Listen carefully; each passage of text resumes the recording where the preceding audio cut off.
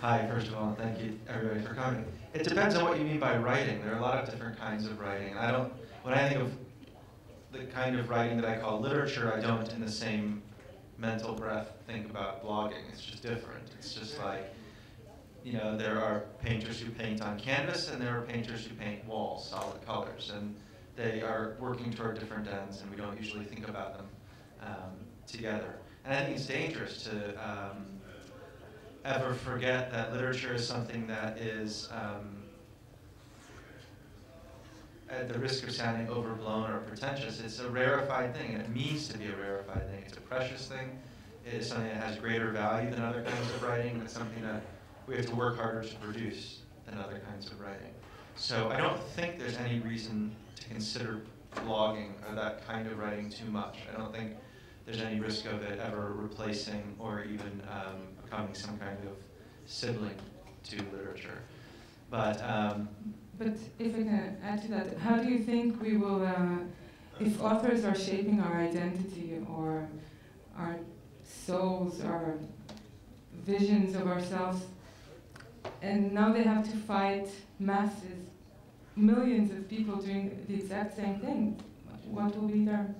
Well, all the better. I mean, the more there is to resist, the better the writing will be. It's always true. It's why good writing always comes from bad places. And it's why it's often people who live on the peripheries that make the most important art. Jazz music is the only truly original American art form. That was obviously an African-American invention. Art in the last 3 decades has been totally dominated in America by homosexual artists. Literature in the middle of the last century was dominated by Jewish writers. It's not a coincidence.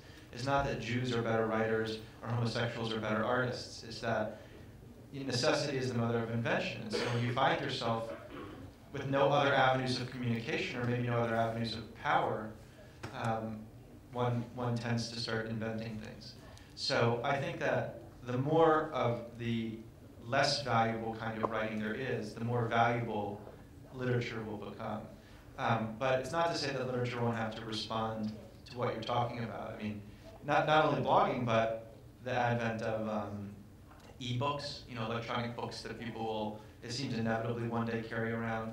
Newspapers are, in a way, confronting this problem before novels are. It's almost, they're like the canaries in the mine shaft, and they're telling us there's going to be a big problem ahead. People have, already speculated the date that the last printed paper will ever arrive at somebody's doorstep. So what is a newspaper to do? I mean, there are all sorts of business models that they think about. How do we replace all of the advertising that we're losing to the internet? How do we maintain our topicality when you can go on a computer and find out what happened 5 minutes ago when you have to wait 24 hours for the next newspaper? I think what they will probably do is fall back into their physicality. Nothing will ever replace, I don't know if you have this phenomenon here, but in America we have the Sunday morning paper, which comes and it's like this thick, and it has inserts and magazines and color, a million little pieces. It's an embarrassment of riches every Sunday morning. And there's just nothing more pleasurable than having coffee and a bagel and just slowly moving through this newspaper. I think newspapers are going to become more like the Sunday papers, less about trying to tell you what happened 5 seconds ago because they can't possibly compete. And I think novels will probably do something similar. It may be that the form of books will become more, I mean, remember there was a time when manuscripts were illuminated and they were very beautiful objects. And then with the advent of mass production and the ability to print things for everybody, books became very, very cheap. But there's probably something in between that's more desirable.